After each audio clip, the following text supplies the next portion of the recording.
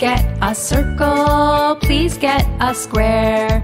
Now let's move the circle and the square. Above. Place the circle above the square. The circle's above the square. Place the circle above the square. Below.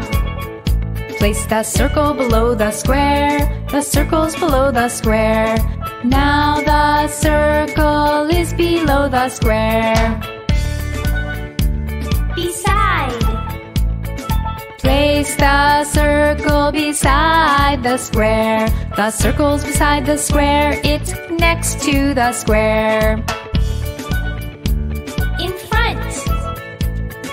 Place the circle in front of the square.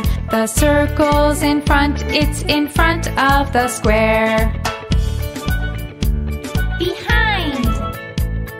Place the circle behind the square. The circle's behind the square, it's behind the square. Now look for shapes in everything you see. Can you describe where you see shapes for me?